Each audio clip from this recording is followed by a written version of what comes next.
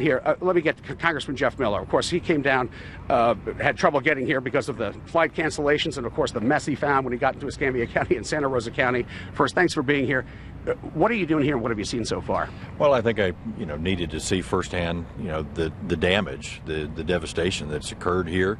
Of course, the county and the city are working, getting their numbers together to give to the state. The state will pass them up to the federal government, and then we've got to move as quickly as we can to make sure that the funding flows back down to Northwest Florida.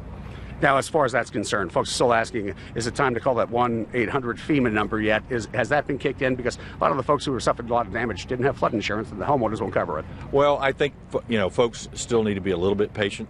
We're in, the second day, if you will, and FEMA does have the ability to help those who did not have insurance. I mean, over in the Crescent Lake area, I talked to folks over there whose houses are broken in half and there's no way to repair them at all.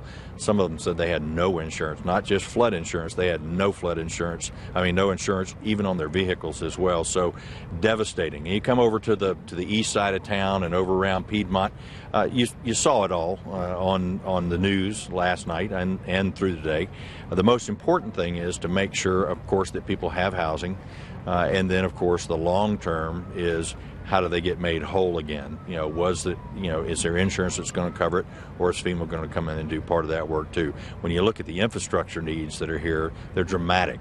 I can't imagine that they won't hit the number of $26+ million that's necessary in order to trigger the federal response that needs to happen here. But what I'm concerned about is that although it affected everybody yesterday, as the waters recede and folks get back to normal, they're going to forget some of these geographic areas, and some of these people are really in tough shape. And that's the mission that you're going to have to make sure nobody forgets. Yeah, and I think most elected officials and of course all of the churches. I was talking with my pastor, texting back and forth from Olive Baptist. Of course, our church got flooded, and of course our folks are out. Chainsaw teams are out working. Folks are working shovels, and there's going to be a need for food. People have no power. It's kind of like a hurricane situation, except the geographic area is much smaller, where a lot of the drainage problems exist.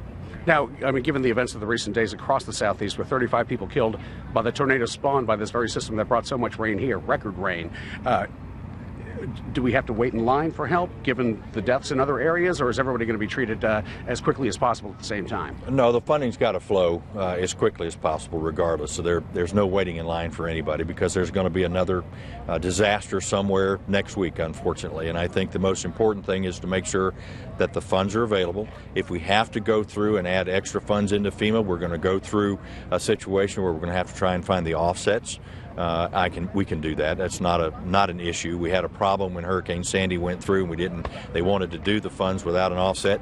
I think it's important that we try to find the dollars within the current budget system, and that shouldn't be a problem.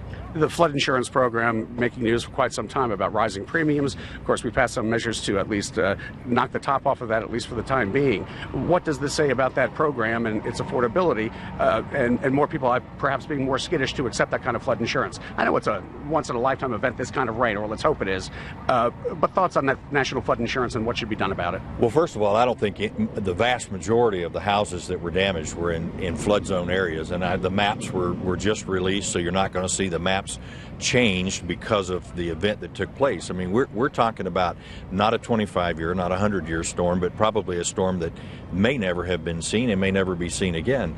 So what we were looking at doing, of course, is trying to shift the burden back to the person that physically owned the homes. A lot of homes were second homes, so that the cost was not overly subsidized from a federal standpoint.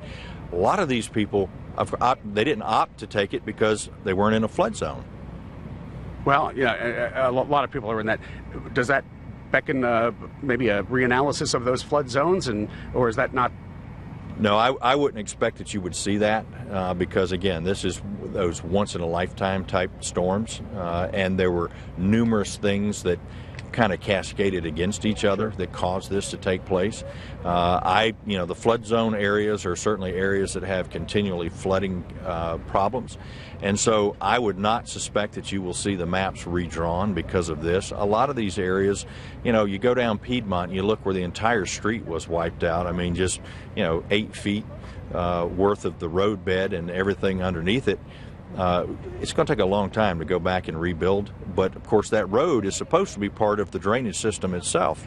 Had the road not failed, for whatever reason, I mean, like again, a myriad of cascading events that took place that just caused a disastrous effect. And again, my concern is people that are not from the areas where the houses are, and they're tucked. Some are tucked away where you wouldn't see them if you're just driving down Michigan Avenue. And there are folks that are really hurting, and they're going to be hurting for a long time. Were you prepared for what you saw? Are you satisfied with, I know it's early, but are you satisfied with the local response and state response so far? I think so. I mean, the governor called me the first thing yesterday morning. I don't think he had any idea where I was. Of course, I was in Washington. It was telling me that the National Guard and every asset that they had would be put into play. I think that the initial response was excellent. As time grows on, you're going to have folks that are going to get anxious about trying to get things back the way they used to be. It's going to take a while in order for that to happen. But I would say the response from the city, from the county, and the state were excellent. And I know you didn't come here to discuss this, but we're at the scene of the explosion last night at the jail, whether it was related to the flooding and if that caused a problem or whatever else. Are you aware of any investigation on the federal level about criminal negligence here at the jail, or can you shed any light on what happened here beyond what we heard at the press conference? I have not had a chance to talk with any of the ATF folks, so I can't comment because I haven't even had an opportunity to tour the facility here. I just came up in order to talk to you. I intend to talk to some folks that are here. And again, it's very early in the stages, and I think that it needs to be done right rather than fast. Okay. Jeff Miller, Congressman District 1 of Northwest Florida. Thanks, Bob. Nice talking to you. Thank you for taking the time.